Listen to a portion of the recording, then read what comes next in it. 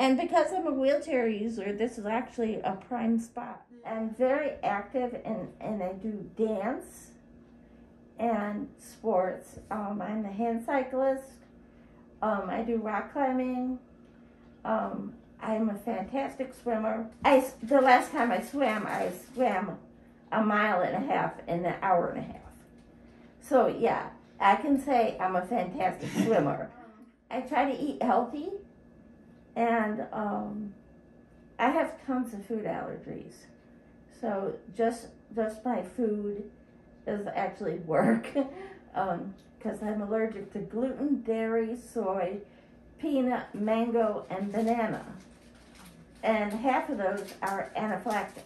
What I do as an advocate is I try to encourage other disabled people to do sports.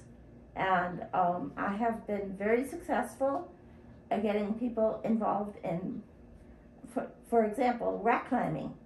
I met a guy that lives here at Oak Park, and he had never been rock climbing, and I told him that it's very amputee friendly and that he should try it, and he does. And that was a few years ago. And now he's at a competitive level in rock climbing. The doctors that really take care of me well, and it's not just doctors, but nurses and nurse practitioners, and they have to stop, sit down, or at least be eye level, and talk to me. I mean, I need information, and I just need somebody to explain what is going on.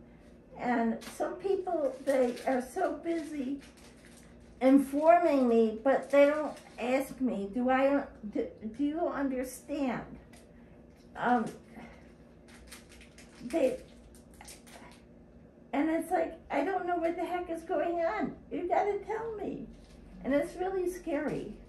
And I like when a person relaxes and stops instead of just like barreling through.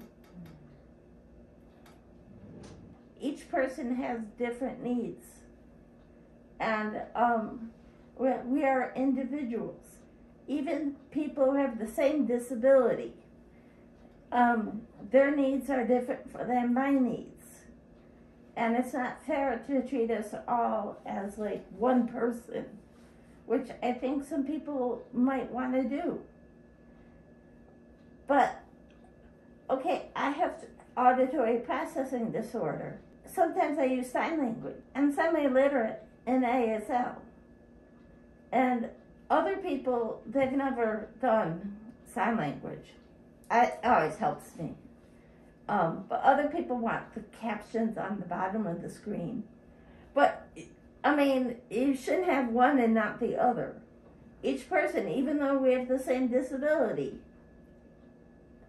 we take care of our needs differently. And if they need the captions, make sure that captions are there. And for me, when I'm in a large meeting, I need the interpreter. And it's not the same as when you're talking to patients, but each person it's different, and that was the point. I had been interviewed by the East Loop newspaper. Who knew there was an East Loop newspaper?